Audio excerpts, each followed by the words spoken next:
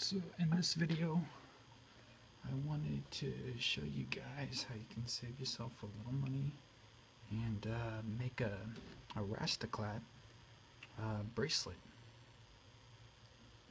for a lot cheaper than if you were to go to a shop and pick one up for like 15-20 bucks. Most people have spare shoelaces lying around, and this is one way you can make good use of one or several of them. So basically all you need is a shoelace like this, and you want to take the first part of your shoelace.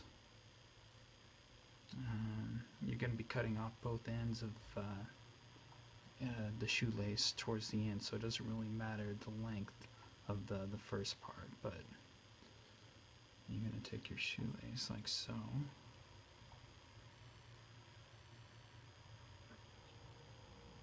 And you're gonna want to make this this loop.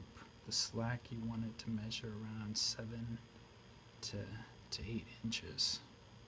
Okay, so that's a little bit long, and I would like still about an inch too long. Okay, so that seems about right. I've seen a lot of people in other videos giving tutorials on how to make these fit the lace over their wrist. Kind of like this. Just, yeah, that seems about right. Okay, so once you got that down, you want to loop it underneath. The left part of this, you want to loop it underneath and over, and then under. And then you want to take this part and you want to loop it over like that. And once you've got that down, you're going to take the right part of the shoelace and you're going to loop it over to the left side. And basically that's it. Once that's done, you're just going to repeat that process until it gets all the way down to the end. Alright, so in this part of the video, I'm going to fast forward it until I get towards the end, then I'll show you guys the last part of the process. But that's basically it. It's pretty simple.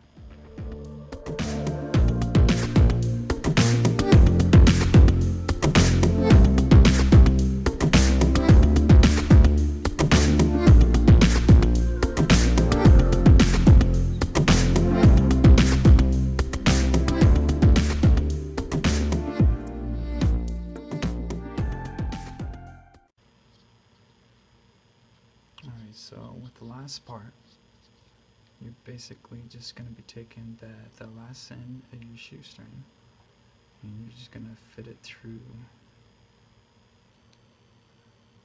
that hole, just like that.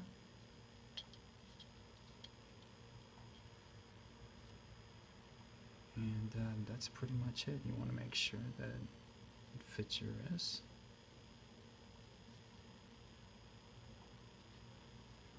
And yeah, that's pretty good. So tie it off. Take your lighter. I was gonna say also, you can use just to give your bracelet a little more character. You can use some beads like this, kind of like what I used over here, and make sure that the beads that you use have a big enough hole to allow you to push the shoestring through it.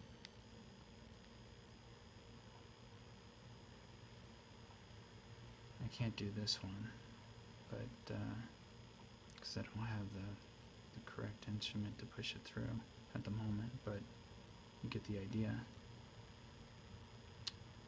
You can just cut this off and then you use your lighter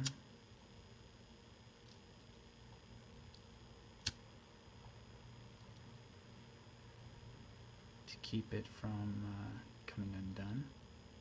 And that's basically it. Takes like 5 minutes to do. Really simple. This one's not the cleanest shoelace, just a dirty old shoelace, but it's good for the demonstration of the tutorial. Anyway, I hope that helped you guys. It was easy to follow. Take care.